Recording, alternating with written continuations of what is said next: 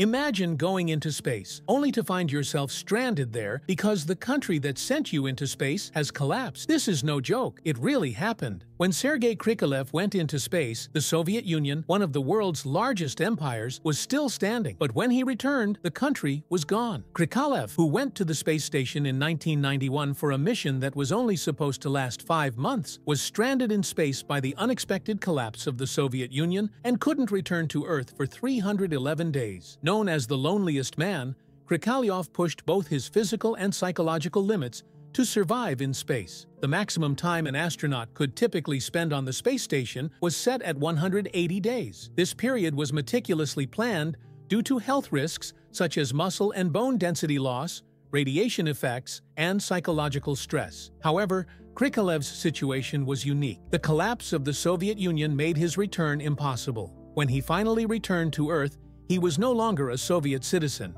He was a citizen of the newly formed Russian Federation. If you like astronomy and science content, you can subscribe to my channel.